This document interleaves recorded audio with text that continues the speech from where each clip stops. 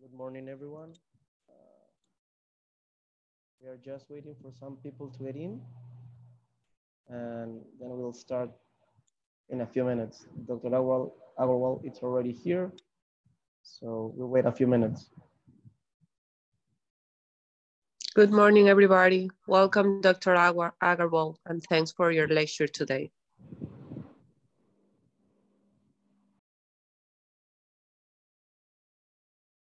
Thank you.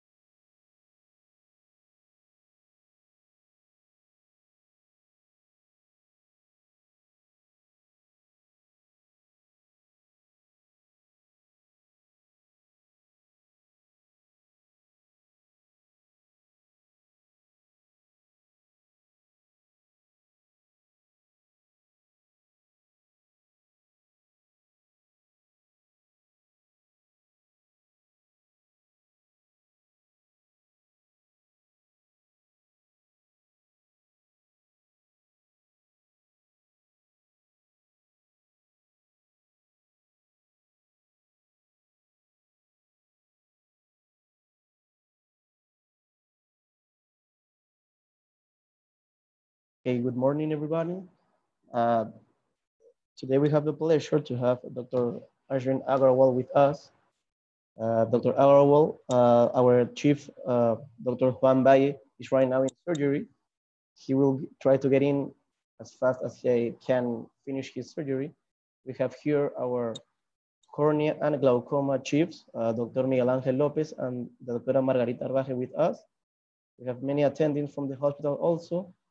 Most of the residents, some of them are in the hospital working, and we have residents from Peru, Israel, Mexico, and some other people watching from YouTube channel. Today is an honor to have you here. Dr. Ashvin Agarwal is the Chief of Clinical Service at Dr. Agarwal's Group Eye Hospital and their clinical board chair. Is also a cataract, corneal refractive, and anterior segment reconstruction surgeon. It's an honor, doctor, to have you here. Thank you very much. Hernan, first of all, thank you very much for the invitation. I think it's times like these that we all need to come together more than any others. And first up, I wanted to congratulate all of you guys for pulling off. I'm seeing all your many webinars that you guys have been doing, and it's just phenomenal the kind of educational content that you guys are putting forth. So before I start, I wanted to say stay safe, stay healthy in this grave times, and with so much of uncertainty, at least the certainty that we will all come out of this a little bit more educated, a little bit more learned from something that we saw during the whole crisis, the global sadness and the crisis that we are seeing right now. Having said that, I think Hernan, if you don't mind, I'll start my talk. Yes, doctor, go ahead. Okay, so the two big topics that I want to talk about today is mastering the glued IOL procedure and a single pass-4 through pupilloplasty procedure. These two procedures, why these two, and why is it so important to get both of them together in one setting is important to understand. We'll go through that with case scenarios during my procedures. But in case you guys don't understand something, or if I'm going too fast, or the video snags in your interface for some reason or the other, I put up I'm reachable at any of these sites, and you can just ping in and I'll gladly be able to help anybody and everybody on that front. So don't, I'll keep saying this on and again, wherever you need help, you can always ping in and reach out to me. I'm very happy to help anybody during this whole, at any point. Uh, Without any further ado, I'll start my topic first up being mastering glued IOL procedure. Uh, Hoping you guys are also recording this for some safekeeping at some other point later on. So I'm going to share my screen with you. Please tell me if something is going wrong or not playing or anything like that. All right. Sorry, I have to come out of this for 1 minute. Need to shut this down. Yes. Okay. Can you see my screen? Yes, doctor, we can see it. Okay. So I want to take you through a glued IOL workshop, and I think workshop is important because I'm going to break this down, this procedure or the surgical steps involved in this procedure. So first up, we have to understand why do we do it. Any case of posterior capsular rupture, zonular dialysis, subluxated lenses, progressive conditions, nucleus drop, IOL drop, and endothelial keratoplasty. And these are the predominantly the most important indications. I'm sure that there'll be something that would add up to this at some point. Let's dig deep into the surgical procedure, and I've broken this down into step by step. The first step is conjunctival peritomy and cautery. So first up, what I'm doing is doing a conjunctival peritomy at 3 and 9 o'clock position, which is my ideal site if I get a white to white of 12 millimeters or below. Anything above that, I would change to a vertical glued IOL, and hence my conjunctival peritomy and cautery would be at 12 and 6 o'clock position. But more common than not, I always tend to do a 3 and 9 o'clock position for my conjunctival peritomy and cautery. Next up, I'm using a flap marker, or it's also called the GLUED IOL flap marker from Epsilon company. I have no financial interest in that product or this thing. So here, this is the product. Basically, it marks the sclera. I'll show you, this is exactly how the product looks. And what it does is basically marks the sclera once you put some ink on it. And that helps me demarcate the flaps 180 degrees apart. I make my flaps 2.5 by 2.5, but nowadays I've started to go to 2 by 2 millimeters flap. The reason I do 2 by 2, I'll explain soon. So how do I make this flap? And I think this is one question, even though it sounds very simple, but I think it's a question that has been asked to me many times on the podium whenever I'm giving this talk. And I just thought it's important to discuss this. I make 3 partial thickness grooves and then go at the base of that. And that's exactly how I even make my trabeculectomy flaps. Watch again, I go all the way in and all the way out. It's simple, it's easy, and it's very effective. Instead of doing the old trabeculectomy method where I'm taking a knife and cutting one by one, that gives me a very jagged flap base, which is something I don't like. And this is very fast and quick. So that's one way I make the flap. The next up, I have to push some infusion. Remember guys, never ever put viscoelastic inside the eye whenever you have a vitreous in the anterior chamber. You must always implant or infuse a infusion cannula that helps give integrity to the eyeball. So what I'm doing here is placing a trocar through the sclera. That is, watch, I'm at the limbal point. I'm not going into the posterior, I'm going into the anterior. This is much more comfortable for an anterior segment surgeon to do this rather than go in the posterior. But should you be more comfortable in the posterior segment, please go ahead and you can also install a posterior trocar. And that's a call the surgeon needs to take. Next up, once I have that infusion, you can always do a posterior or anterior as per your choice. Next up, I'm making my sclerotomies. Now, what is a sclerotomy? It is a entry that I'm making into the vitreous cavity, but I'm making it through the flap, under the flap, 0.75 to a millimeter behind the blue limbus. So watch this again. I'm using a 22. Now I've gone to a 23 gauge also sometimes. And watch what I'm doing. I'm making a entry, sclerotomy entry behind the iris. So the direction of the needle should not be flat. It should be very perpendicular and it should be towards the center of the globe or even to the macula. So if you direct your needle to the macula and then go in, you'll always go in the right direction rather than direct your needle to the center of the pupil. Do not direct your needle to the center of the pupil. Just to see this again, I'm directing it to the center of the globe. And that's how we make this entry. Next up, I'm making my main port and my side port entries through the clear corneal wounds, which is what I need for manipulation of the intraocular lens, which will come next, which is IOL loading, which is very important. Just watch this. Make sure that all the haptics are in. The haptic does not turn like this in the cartridge. If it does, please make sure to straighten it out. Why? Now people ask me, why do you straighten it out? The reason I straighten it out is because I want to have a lucky 7th sign. A lucky 7th sign gives me an easy indication that I will be able to grab and safeguard my haptic or slash IOL inside the eye, even if it doesn't snap. So what happens if you leave that bend, it will snap out and there are chances of the IOL fully dropping inside and behind. So let's watch this. How does the lucky 7 sign help? Here's my lucky 7 sign. I go in with my left hand IOL grabbing forceps. And now I can easily just grab that IOL haptic and then inject or implant that intraocular lens behind the iris. Again, remember this, I'm doing it behind the iris, making sure that the haptic now is externalized while I'm injecting. Now, there are two choices here. You can have a plunger mechanism of in IOL, which is what you have in the Alcons and the Bausch and Lombs, or you can have the J&J lenses, which is a sensor, which is what I'm using in this case, where you have a rotating mechanism.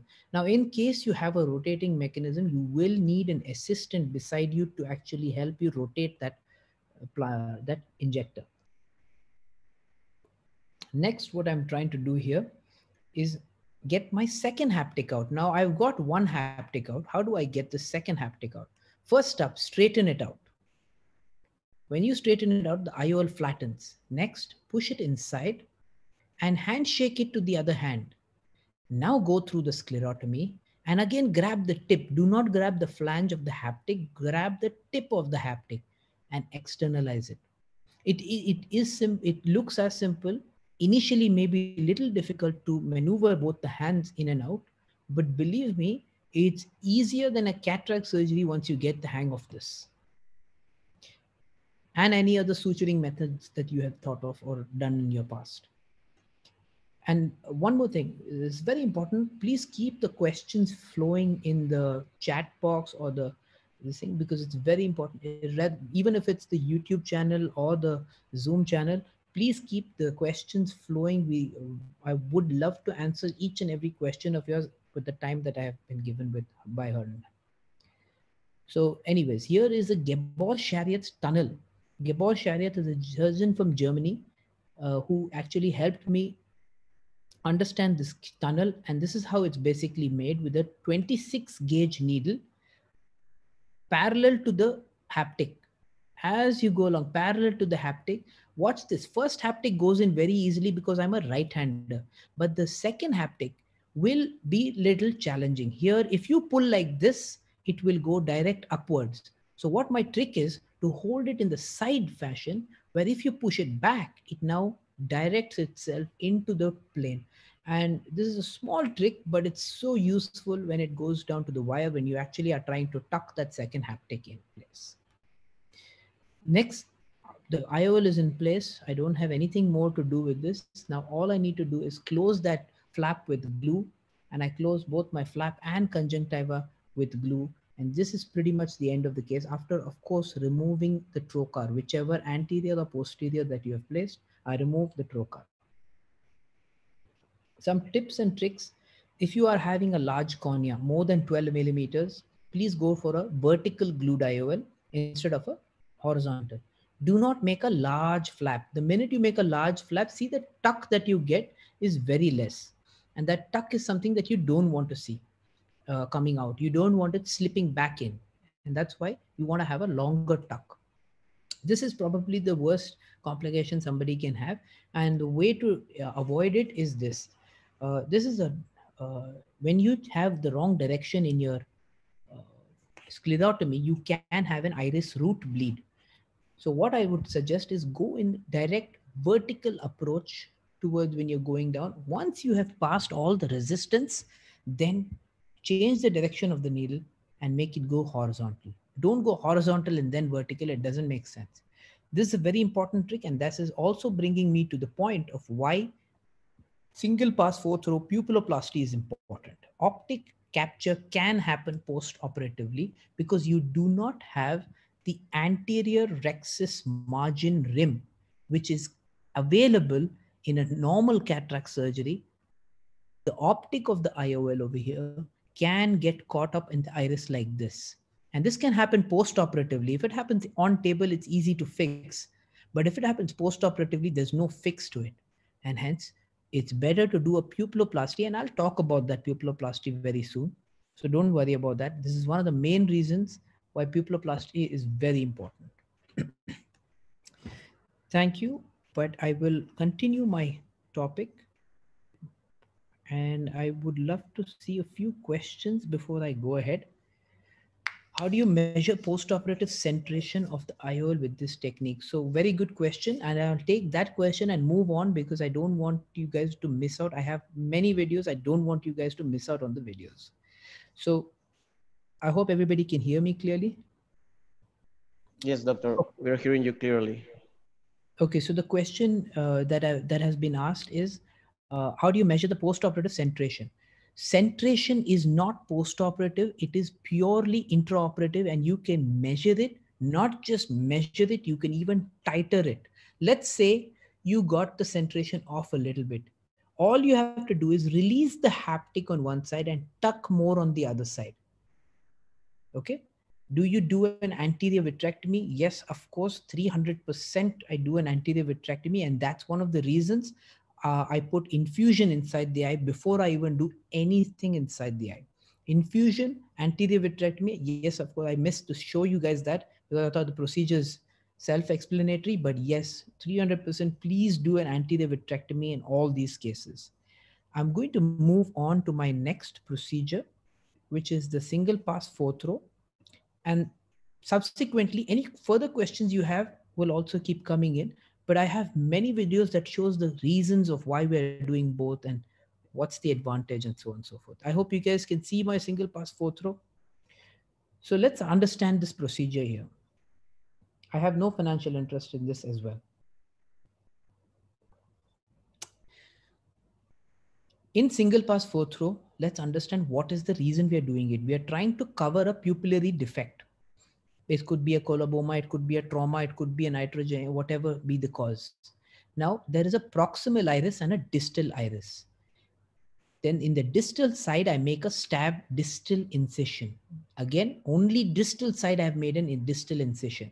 Proximal side has a proximal incision that is made by the ninoproline suture. Then I use a proximal iris, I go through that. Through the distal incision, I make a 26 gauge entry into the distal iris. It could look confusing. I want you guys to watch it on my YouTube channel if you are confused.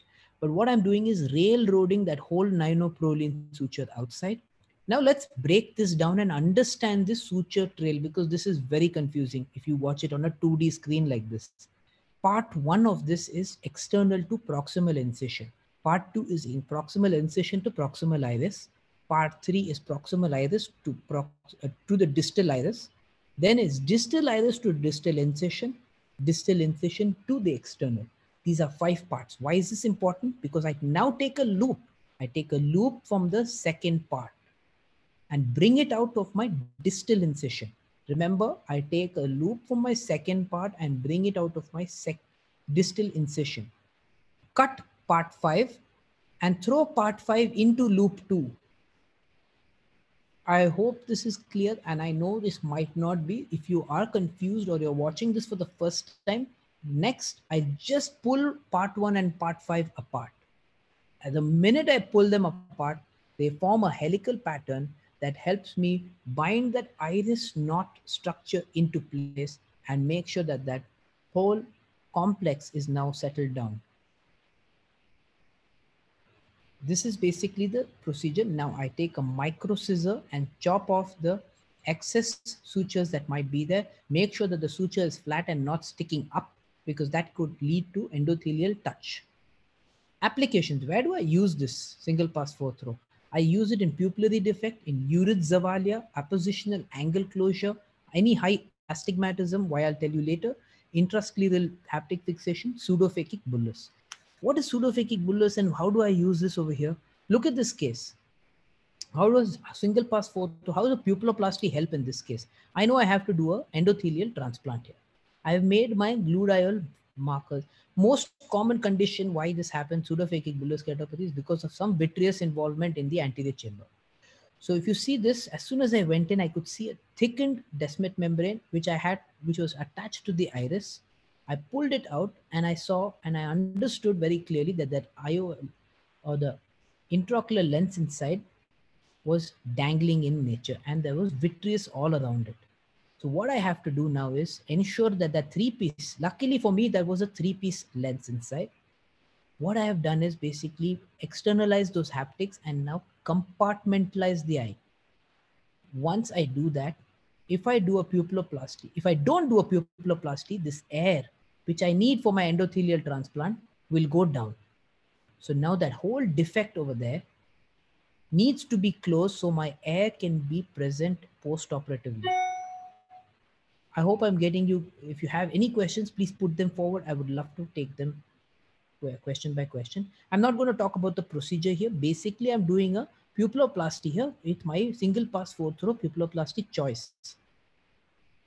That's my choice. Now, when I do a air bubble, that graft will stick into place. Watch what I'm doing now. I'm taking off the descemet and the endothelium, making my pre-Descemet's graft.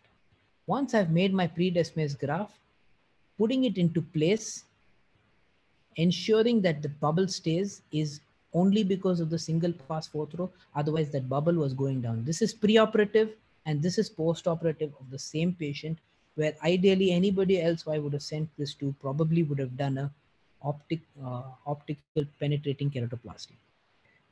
Going ahead, but before that, I thought it's important to take some questions on these two procedures. There's a question, doctor, from the other technique. How long is the learning curve in the GLUED IOL technique? Okay, so it depends on where you're learning it. I mean, in our institute, I think we have a probable rate of 10 to 15 cases. If you get under the right right person who's teaching you, I think 10, 15 cases and you'll get the hang of it. You'll be able to go back.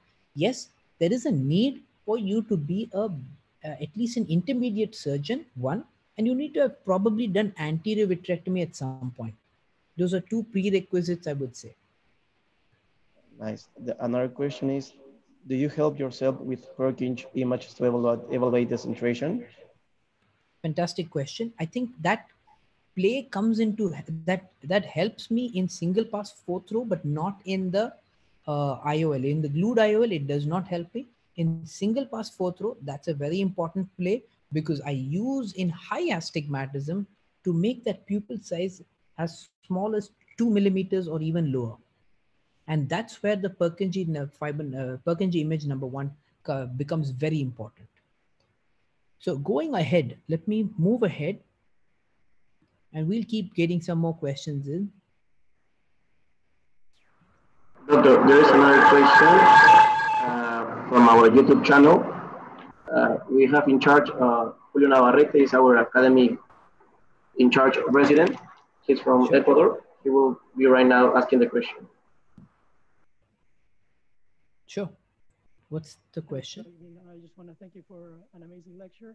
From YouTube, Cyclops is asking, Dr. Ashvin, what is the suture and needle that you use for pupilloplasty? The suture is a 9-0 polypropylene suture, and the needle is a 26 gauge needle. You can go even smaller. You can go up to a 28, 29 or 30 gauge, but I find 26 as well does the same job. Now there is an option here. If you can, without piercing the iris, you can pierce with the ninoprolene. This way you reduce the size of the hole that is made on the iris with the 26 gauge needle. Doctor, one more question. When you use the 4 plus pupilloplasty for angle closure, you don't remove the lens, aren't you? No, I'll show you that. So good question you asked. I will take you to that direct one where it's not basically, so I'll show you in a Urich-Zavalia, which kind of explains both. In this particular case, I hope my screen is visible and playing. Okay. Yes, it's working. Okay, so here is a Urich-Zavalia syndrome where basically you have done an optical penetrating keratoplasty and the iris now suddenly starts getting attached like a PAS, a peripheral anterior synechia. Look at this OCT image. Okay, the complete PAS is formed around that button. Now this is something that helps increase the IOP, not helps. I think it increases the intraocular pressure, and that is what we call as Urich-Zavalia syndrome, where the PAS forms. Now, what do you do in these cases? These are fixed dilated pupils. So what we used to do, replace the button. That's not the answer. The answer is basically here, where you're trying to take that iris tissue, first release it from the angles, release all the iris tissue from all around, do a pupilloplasty, not just one, probably 3. I'm just going to forward this in interest of time because I want people to see the other videos as well. I'm doing a pupilloplasty. Nothing else. I am only doing a pupilloplasty purely with infusion inside the eye, just so that the viscoelastic is less and this blood can get washed off. Sometimes they do bleed. They do have these issues. You can use micro scissors, go inside and chop off those excess sutures. In interest of time, I'm just going to show you, I'm doing a second pass there. I'm doing a second pass and I did a third pass as well. Here's the second. Again, endo illuminator, the light you're seeing there is an endo illuminator that helps me visualize through a hazy cornea. So anytime I get a hazy cornea, I'm always going to have an endo illuminator inside. So infusion, endo illuminator, and pupilloplasty. Now watch that pupil size come down. Are you guys seeing this? Because you saw the pre-operative and now you're seeing this post-operative. I want you to see this because it's very important that we see how this plays along. Close all the wounds, put some air in, and that's pretty much the end of this case right now. But how does this play out? The patient had pre-operative 40 mm, and this is now 10 mm post-operative, 1 week. And the cornea is clear. See, watch what's happening. The bigger point is cornea is getting clear.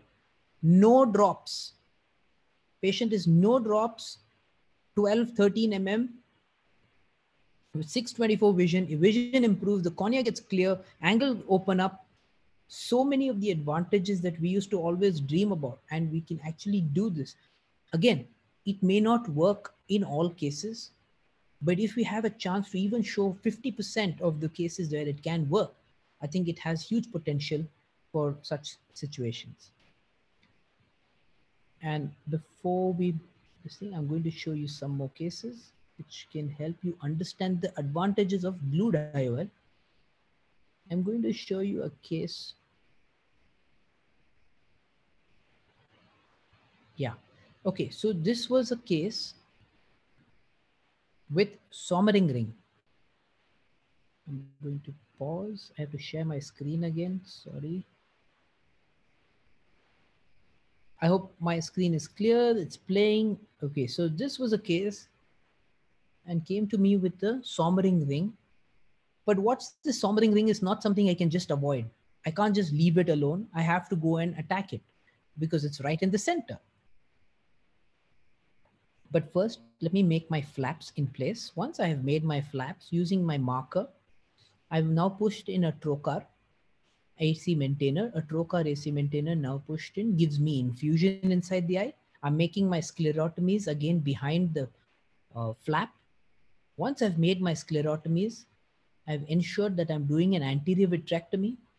Doing an anterior vitrectomy, some pieces start to fall because this is a hard sommering ring. So these pieces start to fall. Some of them don't fall, I can chew them up, but there is an intention for that piece to go down south. Now, can you avoid more of these pieces falling down is a question. I will have to go back and get that. But before that, let me place an intraocular lens inside. But here my intraocular lens intention is not to place it after I remove the pieces. It's basically done so I can place it to ensure no more pieces go inside. I hope you're understanding. I'm creating a form of a scaffold, or I'm creating a support structure that helps me take out these pieces. Now I've done my glued IOL, I've tucked my haptics in place. I'm now using iris hooks to ensure I can visualize that sommering ring. Once I'm able to visualize the sommering ring, bring these sommering ring pieces into the anterior chamber and emulsify them. There's no better technique to remove sommering ring than emulsification with a phaco probe. You can try with the vitrector. You will go on for 45 minutes and only take out a small piece. So again, take it into the anterior chamber and emulsify it. It's fast, it's quick. Within 3 to 4 seconds, you're done with that. There are pieces in the posterior chamber and I will go get them again. So those are situations I will handle later, but I don't have to take out big chunks and big pieces from my posterior segment is my big question here. And some of the pieces can be burped out. I'm doing a PVD induction here. If you see, I'm doing a PVD induction to ensure that I've cleared up all the vitreous cavity. Once all the pieces are out of this sommering ring, my lens is already into place. I really don't have to do much. If you can see the blue haptics, they're tucked very nicely into the blue, into the Gabor-Chariot's tunnel. I place my glue in place, the pupils rounder, and I'm pretty much done with this case. I wanted to show you some of the post-op day 3 images of the same patient. And with that, I'll stop this share and I will take a few questions if there are, or else I have more cases to show you guys. Yes, doctor. We have a question on YouTube regarding the iris suture reconstruction. Yes. With endothelial keratoplasty, do you prefer doing them separately, or do you prefer doing them in one surgery? I think that's a great question. So I I always recommend that do it in two separate stages, but it also depends on the compliance of the patient. If the patient is somebody who's compliant and is willing to come back again and again, then I would suggest you can do stage one and stage two. But very few patients of mine are not compliant, and in those cases, I do it in one shot, and I call them as 4-in-1. So I do that as well. I hope that answers the question. But yes, stage one and stage two is better. The reason why stage one and stage two is better is because in the stage, whenever you're doing a pupilloplasty, there is a fear and risk of bleeding. And that bleeding can cause a little bit of uh, uh, problem for the endothelial cells. And that's not something that is ideal for corneal surgeons to absorb. So it's always better to do a glued IOL and single pass pupilloplasty in one, that is stage one, and the second stage you do your endothelial transplant. What is Thank, the name thank of you, the doctor. instrument you use to mark the sclerotomies? I don't mark the sclerotomy as such. I mark the flaps. So the flap marker is called the glued IOL flap marker. I mean, Epsilon has very kindly gone ahead and named it Ashvin Agarwal flap marker, but I think you just call it a glued IOL flap marker. They'll give it to you. They'll be very happy to. Epsilon is the company which this thing. I have no financial interest with them in any which way. I will move on with another case scenario, which is I think by far the most important in uh, in glue dial, and then I'll show you some cases of single pass as well, because I think there's a keen interest in learning single pass.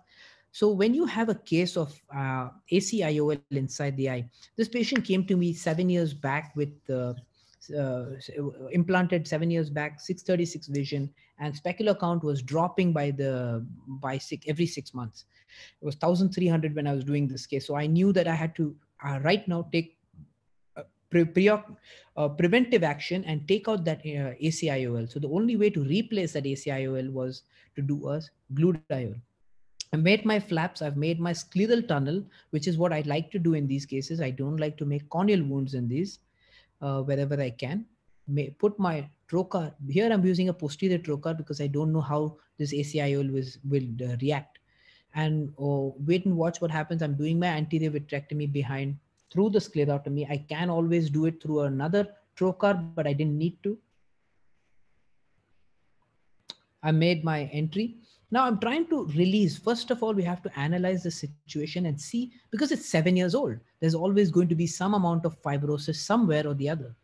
So what I'm trying to do is first see if this is actually released on all sides, and it wasn't. If you see here, there was a thick fibrosis around that AC IOL haptic. So what I'm doing is using a second hand, I'm trying to see if I can release that with the cutter.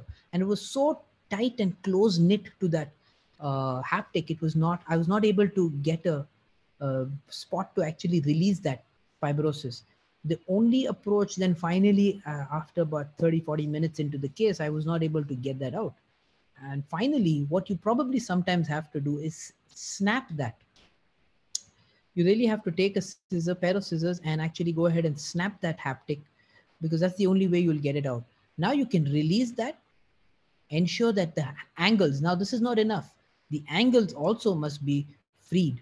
Once the angles are freed, you're able to pull this whole ACIOL outside, and you can watch this coming out now.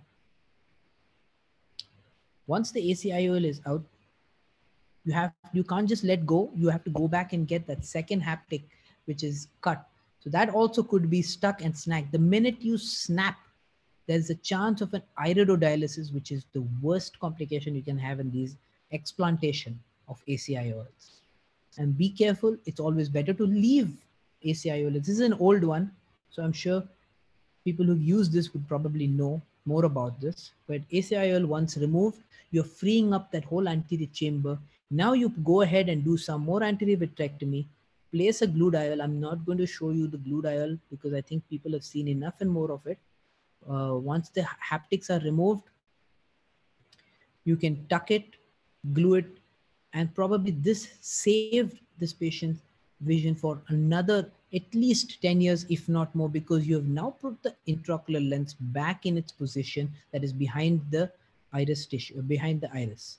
And that is an important share of information that I wanted to share.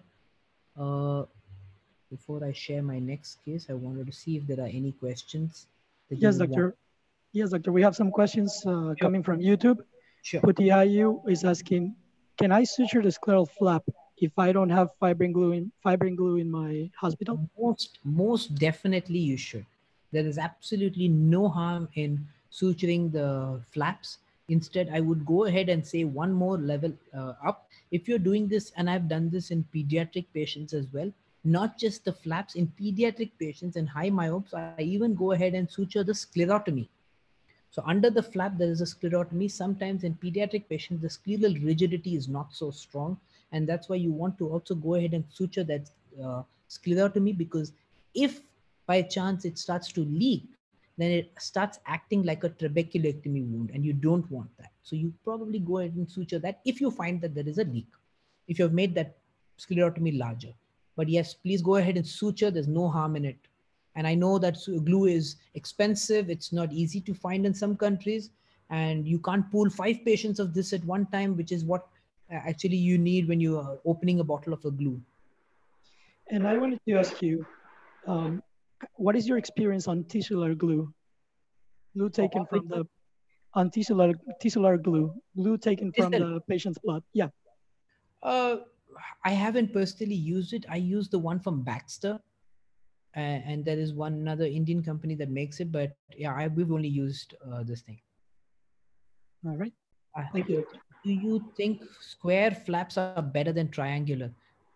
In these scenarios, I would definitely recommend a square flap and not the triangular one, because you don't know where the sclerotomy ends. But I think if you try it out, I'm sure already that you can go ahead and try a triangular flap. But remember one thing, you must get the sclerotomy right and the sizing right. And also that the Gabor-Shariat's tunnel is very important, where you make that tunnel. That tunnel is the critical factor. Sclerotomy is important. The tunnel, the Gabor-Shariat's tunnel is important. For removal of sombering ring, how do you place IOL to help scaffold if anterior posterior capsules are fibrosed? So you take a cutter and cut through the. You just need a central 3 mm zone or a central 2 mm zone to push that intraocular lens IOL haptic behind. Other than that, you believe me, you don't need anything. So you just break open an area where you find an easy opening uh, of the anterior posterior capsule. If even if they are fibrosed, don't worry about it. You don't need the bag, you don't need the capsule, you don't need any of it. You're anyways trying to take it off from the central zone. If that answers my question. I will show you a case if when I find it of PHPV, but that will show you later. I'll move on to, I showed you the Urid Zavalia of the SFT. I've shown you the pseudophakic bullous keratopathy. I'll show you a traumatic case which really explains why in trauma situations, this can really be a big boon of learning single pass flow through. Look at this case. I want you to see this case. This patient came to me from Iraq and was a knifing injury. And there was a corneal tear, primary surgery done, everything came off in the first instance. So all I was left with some iris tissue that was attached inferiorly at that corneal wound and superiorly towards the temporal side over here. And let's see what I had to do in this case. First up, I'm going and ensuring that there is nothing in the vitreous cavity. Everything is. Sorry? Is it playing for you guys? Okay, I'm going to continue. Can you guys hear me? So what I'm doing first up is making my maps. I'm making my sclerotomies.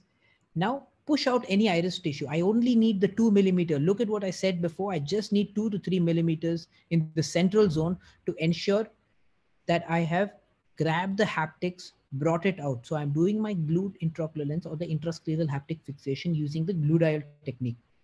Gebel Shadiat's tunnel, tuck these haptics into place. Once they are tucked in, now I'm free to do the iris repair. Now this iris repair is not just any iris repair. I can't just do SFT or a single pass flow-through. Here I have to do a combination. So the combination I'm using here is a hangback, double arm, ninoprolene, pass through one side, pass the second arm again, railroad out through a scleral ridge. And when you get a loop inside, what's the loop? The loop, actually, you can tie it outside, make sure that that knot gets buried into that scleral ridge. This is not done yet. I need to do another one below inferiorly so I can help use that counter traction. The reason pupilloplasty works is because I need counter traction. Now I'm doing my single pass flow-through pupilloplasty to ensure I close all the optics. I am not doing my penetrating keratoplasty right now. I'm not interested in doing that right now because this patient came to me only for 4 days. I need to ensure that the IOL goes into place, and then anybody can do the corneal transplant on top of this. This is my second single pass flow-through. Look at that. My heart was in my mouth when I was doing this. It's a really challenging case. And then go back inside. Probably this also had a macular hole. So we had to do an epiretinal membrane. This was done by my retina colleague, of course. And in the interest of time, I'm going to avoid showing this part, but it's basically an inverted flap and we placed it into the macula. This was the end of the case. I want to show you the post-operative picture of this. After finishing all 3 procedures in one, the post-operative of this patient after gluing everything into place, this is day 3. This is day 3 of the same patient.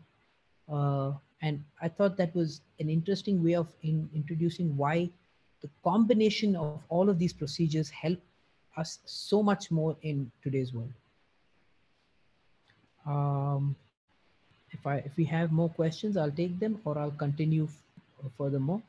We do want to keep some time for questions. We have 15-20 minutes more, but I'm happy to show some more cases should that be the call of the need of the hour. Yes, doctor, there's another question coming from YouTube. Salim wants to know, what's your preferred secondary IOL on pediatric patient? And he puts the case of a 4-year-old with corneal tear, repair, and aphakia. I'm sorry, could you repeat that again? Yes, Salim wants to know, what's your preferred secondary IOL on a pediatric patient? And he adds the case of a 4-year-old with corneal tear, corneal tear repair and aphakia. Okay, so first up, I will do the corneal tear repair. Okay, if need be, if I could, I would do it all in one sitting. I would not change from one sitting to the other. I would do all together. And I have not done a single case other than glued IOL for the past 8 years. And every single patient, whether it be a young 3-year-old to a old, actually, in fact, not even 3, I would say 6 months old. And I'll show you a case where I did one of PHPV, which has become, the glued IOL procedure has become my standard go-to procedure for any of these trouble scenarios, because it gives me the luxury of placing an intraocular lens.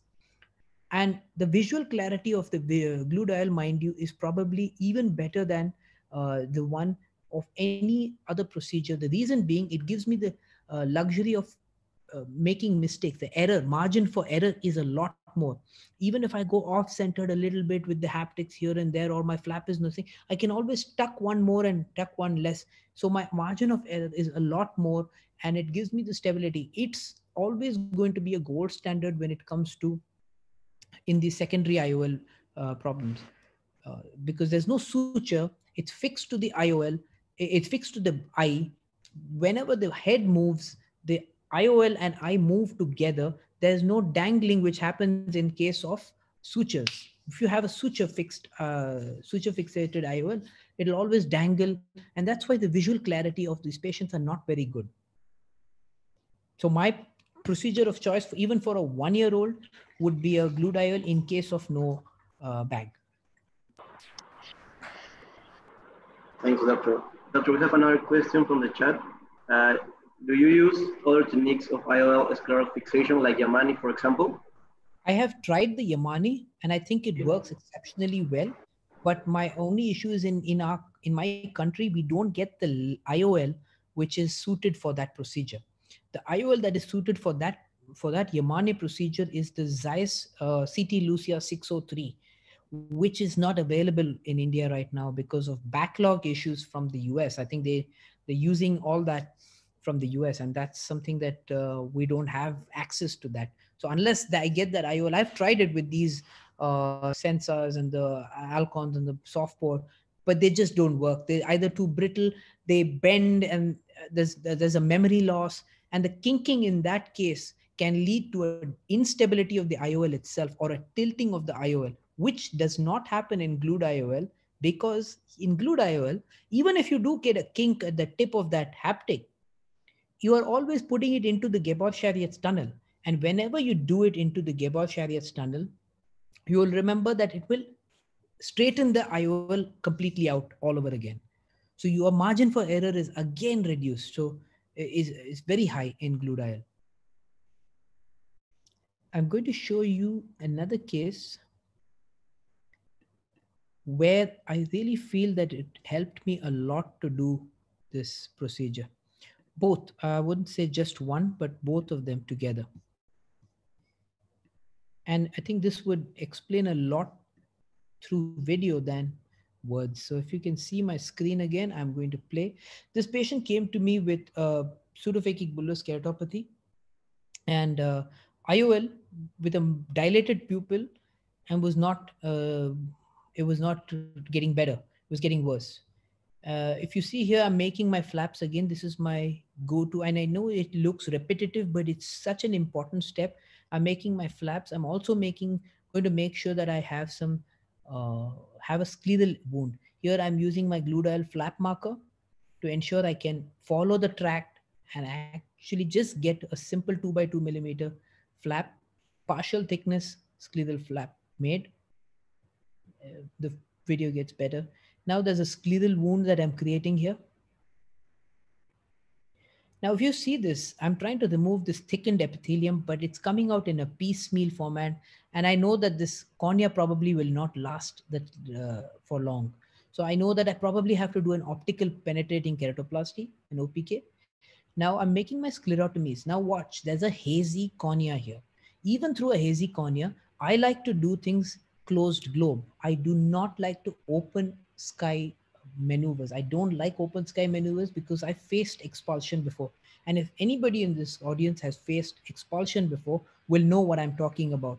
We don't like expulsive hemorrhage. And that happens much more when you have an open sky, especially in these complex, complicated scenarios. So what I'm trying to do here is basically making my sclerotomies, ensuring that after doing an anterior vitrectomy, making sure that the IOL is now brought into the anterior chamber. Now using some more vitrectomy, ensuring that there is no vitreous that I'm tracting along with me, no traction causing movements. Open up my scleral wound. I am not opening the clear corneal wound because I don't want to go anywhere close to the cornea right now. Ensuring that that IOL is now brought out in a circumferential manner. Again, some more vitrectomy. Go in with my glued IOL forceps. This, believe me, you cannot do in a Yamane or any other procedure except the glued IOL. And I've tried all of them because the visualization required here is very less. You only need to see, let's see this again. Only need to see the tip of this blue haptic and the tip of that glued IOL forceps.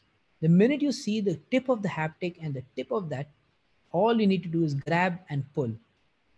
Once you have the haptic out, I'm not using an assistant. This is all me. Look at my second hand. There's no assistant here. Again, tip of the haptic, tip of the forceps out. That's it. I know my IOL is right now in place. I close all my wounds, ensure that I get my Gebel-Chariot's tunnel in place, tuck that haptic. Once my haptic is tucked, then I know I'm fully secure.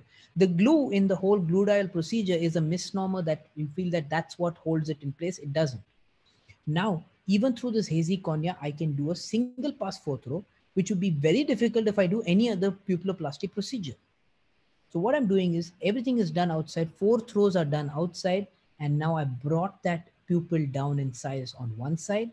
That's not enough. I have to also go back and cut that excess sutures, and I'm doing a second single pass 4 throw to ensure that my pupil size drops down in size. Let's say tomorrow I had to do a endothelial transplant, a DSEC or a DMEC or a PDEC in this case. I can easily do it because my pupil is round and down in size. But in this case, because the cornea was not so good, I had to use a trephine button, and I had to make sure that I get my trephination right to do an optical penetrating keratoplasty. I'm interest of time, I'm going to avoid showing the sutures.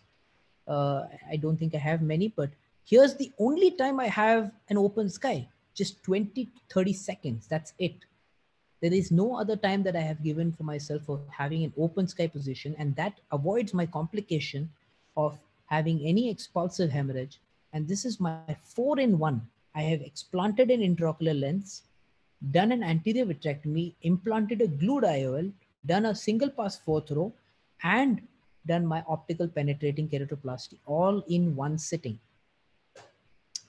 The reason I showed this is because this has become my go-to way of doing any combination procedures as well.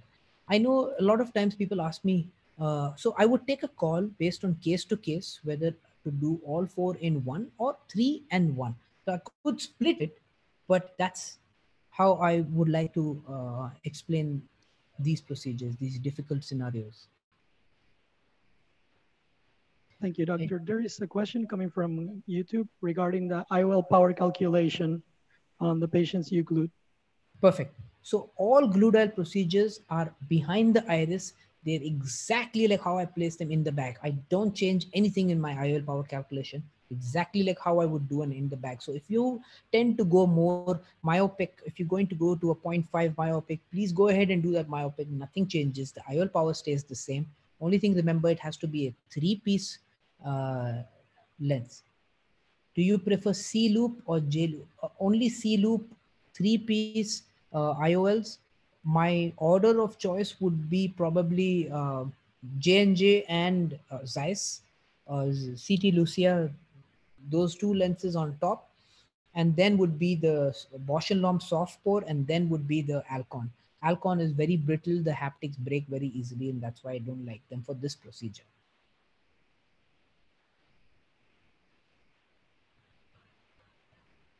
And I'm going to move ahead with one more video. There's one more from the same Dr. Yeah, sure, go ahead. Sure. How do you manage if there is a buttonhole on the scleral flap? Buttonhole, you mean to say buttonhole or tear of the flap? Both are possible. Buttonhole I've not seen too much, but what can happen is you probably can have thin flaps, you can have thick flaps. In both the scenarios, just change the position, go a little more oblique, simple. Paste those back. In case I have had even a tear of the flap, sometimes the flap just tears out. And in those scenarios, don't worry, do the whole procedure. Bring the haptics out, tuck them in, and glue them back. Glue that flap back in place. Don't worry, keep it in a petri dish on the side and glue it back in place when you're done with the case. Don't worry about it.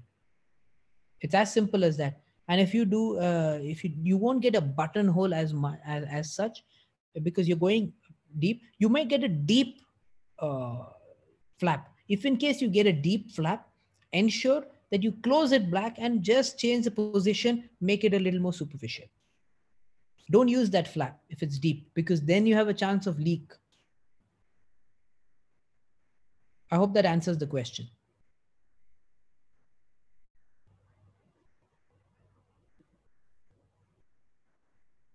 Can you? Yes, doctor. Okay, I'm going to show you one more case, unless there are more questions. If there are more questions, I'll take them, but if not, I'm going to go ahead and show you one more case. Perfect. Okay, so this happened actually very recently. Some questions that were asked to me was, what if my glued IOL, or if I have a lens that is on the retina? So this patient, actually, I had done glued IOL about 6-7 years back. And after after a few this thing. This was when I was learning glue dial, and I thought this is very important that we can have this complication at times. And if you see here, I've done a pupilloplasty as well.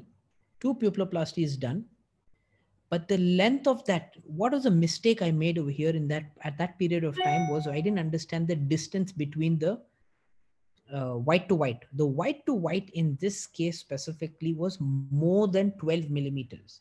So whenever you have more than 12 millimeters, I would like to go vertical. Can you see my mouse? I would like to go vertical. Because I didn't go vertical, this lens dislodged and it was on the retina. So what do you do now? I have made oblique flaps. I have not made my flaps at 3 and 9.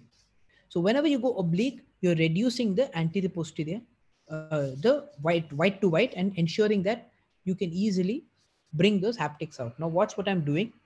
I'm making my sclerotomies here under the flaps. Again, making my sclerotomies under the flap. Once I'm done with that, I'm using an endoilluminator to show you guys that the SFT was done earlier in the previous surgery itself. So I'm not going to open up anything. I think that 3 millimeter, 4 millimeters more than enough for me to go ahead and explant an intraocular lens from the retina. And this is already a vitrectomized eye, but anyways, I'm putting a trocar and I'm going with my light to ensure that I can see the IOL. The macula and this patient did not have great vision to start off with anyways, but I'm basically releasing that. One of the tricks that I use nowadays, not nowadays, I actually published this in 2014, was an ecal. This, what I'm using is an extrusion cannula technique. So I'm not using any forceps anymore for any IOL lifting. I use an ecal technique, which basically means that I'm using an extrusion cannula. Extrusion cannula is a device that is used for retinal detachment surgeries, where you go and drain the subretinal fluid. Only thing what I've done in this is I have removed that internal silicone sleeve which was there. And I just go on top of the IOL and press, and that's it. And this is my go-to movement of choice for any dropped IOL. Once I have that IOL in my hand, I bring out the haptic. I use a bimanual handshake technique of going from one hand to the other, going through the sclerotomy, ensuring that one haptic is out. Same lens, I have not explanted anything. I'm not going to, I don't want to, I don't intend to. Now, again, using a handshake technique, one by one, I'm handing over one to the other and ensuring that I hold the haptic tip and ensure that I can come out. Once both my haptics are again out in place, look at the amount of tuck I get because I'm just moving from a 3 to 9 to an oblique position and ensuring that there's nothing else in the vitreous cavity. I'm ensuring now my Gabor Chariot tunnels are made and my haptics are tucked into place. Again, now if you hold this haptic, again, I wanted to show you this. If you hold the haptic perpendicular or parallel, it will go up.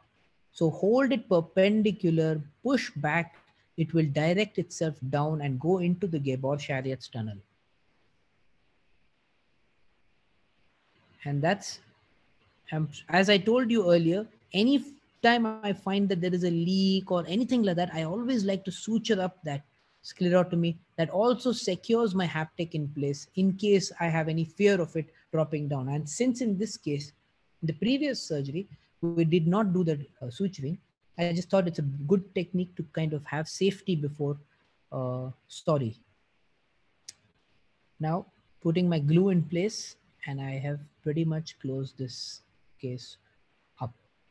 I don't need any more, and that IOL is back in its place. There's no, I've not made any clear corneal wounds except for those 2 small paracenteses. And this is pretty much the end of the case. I just wanted to show this because complications do happen, and how do you handle it, how you come out of it. How do you manage if there's a buttonhole? Okay, we already answered that. Any other questions, guys?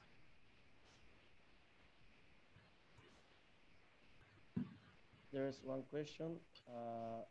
In a specific case, why not vertical scleral flaps at 12 and 6? Okay, a good question. I am more used to an oblique rather than a vertical one. But when I say vertical, you can go vertical or oblique. It's up to a surgeon's choice. But yeah, you can definitely go 6 or 9. My reason of going oblique is because I get that headrest. For me, that headrest really helps me in terms of maneuvering, and that's about it. But you can go vertical, and if you're more a temporal, I'm not a temporal surgeon. I'm a more superior surgeon, so that's why I like to prefer this. But if you are comfortable doing temporal surgeries, absolutely, please feel free. Instead, I would say start learning the vertical glued IOL. It's always helpful. There's one more, that it's which forceps do you use to grab the haptics and number of choice for IOL for this procedure? Number one choice for IOL. Okay. Number one choice of IOL, I'll tell you very simple. I use the Sensor Technus J&J platform. And I have not used the other one, but people tell me that the Zeiss CT Lucia 603, which has the PVDF haptic, are the best because they are indestructible, the haptics. And so that's, but I haven't used it. So for me, still, it's going to be J&J's Sensor and Technis platforms. The second question is, which forceps do you use? I use the Epsilon's glued IOL forceps, but there are MST's micro forceps as well, which you can use very comfortably for this. I use the Epsilon's glued IOL forceps because they come cheap and they are easy to use and they're easy to procure also.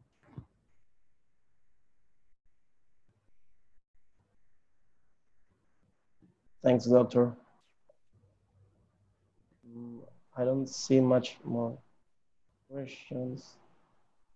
Well, I'm glad that I was able to show you guys all these cases. There are some questions from the YouTube. Sure. When you're doing your iridoplasty, your single path through pupilloplasty, when you're touching iris, sometime blood, will you come, when that happens, what would you do? I'm sorry, I didn't get the question. If you're doing an iridoplasty and what happens? If it sometimes you, for mistake or for sometimes happens, it start bleeding. The iris. $1 million question. Okay. First of all, start praying that it stops bleeding. But so some things that we do is an infusion line. You can probably stop that infusion line for some time, put some air in and try and tamponade it. But sometimes that doesn't work as well. So you could probably use viscoelastic at some point. It slows the bleeding down, and just wait. Waiting is probably sometimes really good for it to clot. But if it is a continuous iris root kind of bleed, then there's nothing you can do. You really have to just abort that case at that point of time and call in a VR surgeon. But that can happen in any case, to be really honest.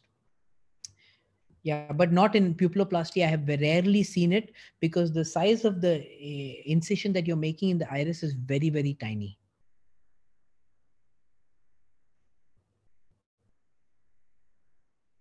Unless you're pulling or you snag some of the iris tissue from the root of the iris, I don't think that happens too often.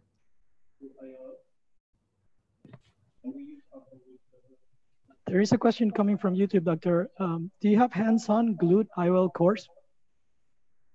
Yes, we do. So you can just text me and I'll tell you more about it. Thank you. And there's one that says, can we use Alcon Grease Haber 23 gauge? Absolutely. Thank you. Yes, please, you can. Any micro forceps, vitreoretinal micro forceps which you use, absolutely go ahead and use them. They're very, very good.